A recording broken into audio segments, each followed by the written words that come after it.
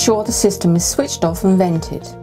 Then remove the front door of the MS table and pull the pump table out by pressing down on the two yellow handles and pulling it out. Locate the filter at the top right of the front of the pump and remove the filter holder, either using the correct socket wrench or pliers.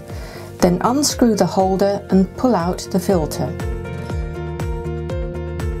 To insert the new filter, ensure the O-ring on the back is in place and insert the filter, making sure it locates correctly, and make sure the spring on the back of the holder pushes against the end of the filter.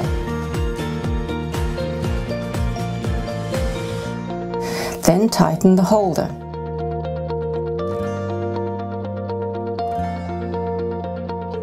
Replace the pump table, making sure the yellow handles click into place, and then put the cover back on.